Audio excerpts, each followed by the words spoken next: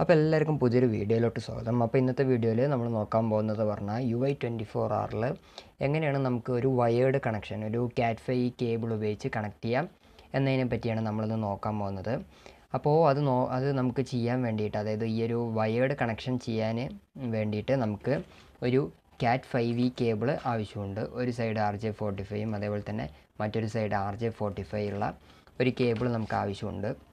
അപ്പോൾ എന്തുകൊണ്ട് ഇങ്ങനെ ഒരു വൈഫൈ എനേബിൾഡ് മിക്സറിൽ നമ്മൾ ഒരു വയേർഡ് കണക്ഷൻ ചെയ്യുന്നു എന്നുള്ള ഒരു ചോദ്യത്തിന് ഏറ്റവും കൂടുതൽ മോസ്റ്റ് സെക്യൂർഡ് ആയിട്ടുള്ള കണക്ഷൻ ui24ന് എസ്റ്റാബ്ലിഷ് ചെയ്യാൻ പറ്റുമെന്നുണ്ടെങ്കിൽ അത് ഒരു ലാൻ കണക്ഷനാണ്.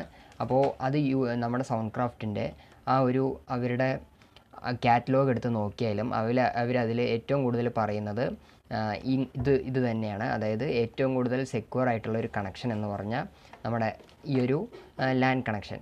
അപ്പോൾ ഈ ഒരു ലാൻ കണക്ഷന് നമുക്ക് ചെയ്യേണ്ടത് എന്ന് പറഞ്ഞാൽ യുഐയുടെ സൈഡിലായിട്ട് നമുക്ക് 2 ലാൻ പോർട്ട് അവൈലബിൾ ആണ്.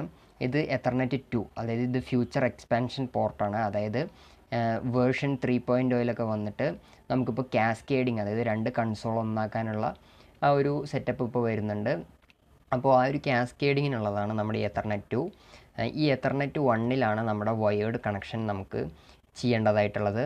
അപ്പോൾ അങ്ങനെ വയേർഡ് കണക്ഷൻ ചെയ്യാനായിട്ട് നമുക്ക് നമ്മുടെ Cat5 കേബിൾ ഉണ്ടല്ലോ, കേബിളിൻ്റെ ഒരറ്റം വന്നിട്ട് നമുക്ക് നമ്മുടെ ui24rൽ ജസ്റ്റ് ഇൻസേർട്ട് ചെയ്ത് കൊടുക്കുക.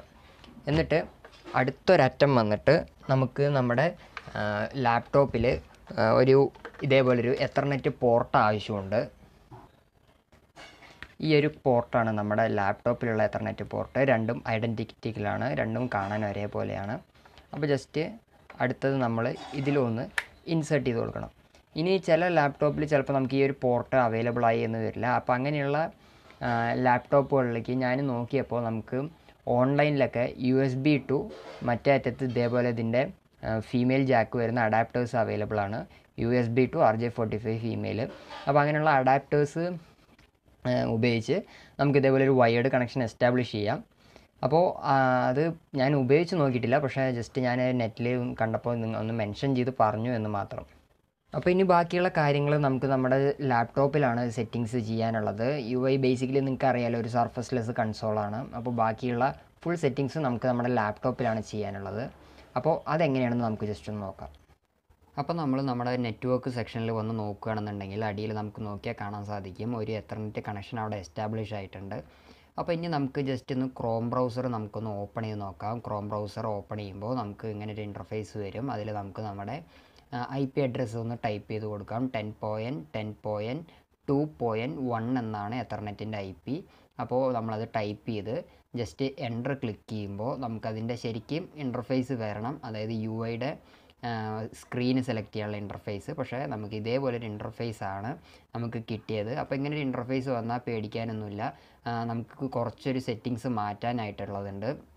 അപ്പോൾ അതെന്താണെന്ന് വെച്ചാൽ നമുക്ക് ആദ്യം ബ്രൗസർ ഒന്ന് എക്സിറ്റ് ചെയ്തതിന് ശേഷം നമുക്കൊന്ന് അതിനെപ്പറ്റി നോക്കാം. എന്നിട്ട് നമ്മൾ നേരത്തെ കണ്ട നെറ്റ്വർക്കിൻ്റെ ആ ഒരു സിമ്പലിൽ വന്ന് റൈറ്റ് ക്ലിക്ക് ചെയ്യുമ്പോൾ open network and internet setting എന്നുണ്ടാവും. അപ്പോൾ അതിൽ ജസ്റ്റ് നമ്മളൊന്ന് ക്ലിക്ക് ചെയ്യുക. അത് ക്ലിക്ക് ചെയ്യുമ്പോൾ ഇങ്ങനെ ഒരു ഇൻ്റർഫേസ് വരും. അതിൽ നമ്മൾ ചേഞ്ച് അഡാപ്റ്റർ ഓപ്ഷൻ എന്നുള്ള ഈ ഒരു ഓപ്ഷൻ ജസ്റ്റ് ഒന്ന് ക്ലിക്ക് ചെയ്യുക. അപ്പോൾ നമുക്കൊരു പോപ്പപ്പ് പോലെ വരും. അതിൽ നമ്മൾ എത്തർനെറ്റ് എന്ന നമ്മുടെ കണക്ഷൻസാണ് ഇവിടെ കാട്ടുന്നത്. അതിൽ എത്തർനെറ്റ് എന്നുള്ള കണക്ഷൻ നമ്മളത് ക്ലിക്ക് ചെയ്യുമ്പോൾ ഇങ്ങനെ ഒരു പോപ്പപ്പ് വരും. അതിൽ നമ്മൾ പ്രോപ്പർട്ടീസ് ഒന്ന് ക്ലിക്ക് ചെയ്യുക. പ്രോപ്പർട്ടീസ് ക്ലിക്ക് ചെയ്യുമ്പോൾ നമുക്ക് വേറൊരു പോപ്പപ്പ് വിൻഡോ ആയിട്ട് വരും. അതിൽ ഇൻ്റർനെറ്റ് പ്രോട്ടോക്കോൾ വേർഷൻ 4 എന്നുള്ള ആ ഒരു ഓപ്ഷൻ കണ്ടില്ലേ, അത് ജസ്റ്റ് ഒന്ന് ക്ലിക്ക് ചെയ്തതിന് ശേഷം പ്രോപ്പർട്ടീസ് എന്നുള്ള ആ ഒരു ബട്ടൺ ക്ലിക്ക് ചെയ്യുമ്പോൾ നമുക്ക് ഇങ്ങനെ ഒരു പോപ്പപ്പിൽ ഒപ്റ്റെയിൻ IP അഡ്രസ് ഓട്ടോമാറ്റിക്കലി എന്നാണ് കിടക്കുന്നത്. അത് നമ്മൾ obtain the following IP address എന്നുള്ളതിന് ക്ലിക്ക് ചെയ്തതിന് ശേഷം IP അഡ്രസ് എന്നുള്ള ഒരു ബോക്സിൽ 10.10.2. നമുക്ക് ഇപ്പോൾ ഒരു 3 കൊടുക്കാം. നമുക്ക് എങ്ങനെയാണെങ്കിലും 1, 2, 3 അങ്ങനെയുള്ള ഒക്കെ നമുക്ക് കൊടുക്കാം. ഞാൻ ഇപ്പോൾ അവിടെ 3 കൊടുത്തു. എന്നിട്ട് നമുക്ക് സബ്നെറ്റ് മാസ്കിൽ 255.255.255.0 എന്നാണ് നമുക്ക് ടൈപ്പ് ചെയ്ത് കൊടുക്കേണ്ടത്. ലാസ്റ്റത്തെ ഒരു ഇത് 0 ആണ്. എന്നിട്ട് ഡീഫോൾട്ട് ഗേറ്റ്വേ നമുക്ക് 10.10.2.1 എന്ന് നമുക്ക് കൊടുക്കാം. അതിനുശേഷം നമുക്ക് അടിയത്തെ ആ ഒരു ഓക്കെ ബട്ടൺ ഒന്ന് പ്രസ് ചെയ്ത് നമുക്ക് തിരിച്ച് നമ്മുടെ ക്രോം ബ്രൗസറിൽ പോയിട്ട് ഒന്ന് ഓപ്പൺ ചെയ്ത് നോക്കാം. അപ്പോൾ ഓക്കെ കൊടുക്കുക. എന്നിട്ട് നമുക്ക് നമ്മുടെ ക്രോം ബ്രൗസർ ഒന്ന് ഓപ്പൺ ചെയ്ത് നമുക്ക് നമ്മുടെ ഇൻ്റർഫേസ് കിട്ടുന്നുണ്ടോ എന്ന് നമുക്കൊന്ന് നോക്കാം. അപ്പോൾ നമ്മൾ നമ്മുടെ ക്രോം ബ്രൗസർ ജസ്റ്റ് ഒന്ന് ഓപ്പൺ ചെയ്തു. ഓപ്പൺ ചെയ്യുമ്പോൾ നമുക്ക് നമ്മുടെ നോർമലായിട്ടുള്ള ആ ഒരു ഇൻ്റർഫേസ് നമുക്ക് കിട്ടും. അതിൽ നമുക്ക് ഒന്ന് IP ടൈപ്പ് ചെയ്ത് കൊടുത്ത് നോക്കാം. 10.10.2.1.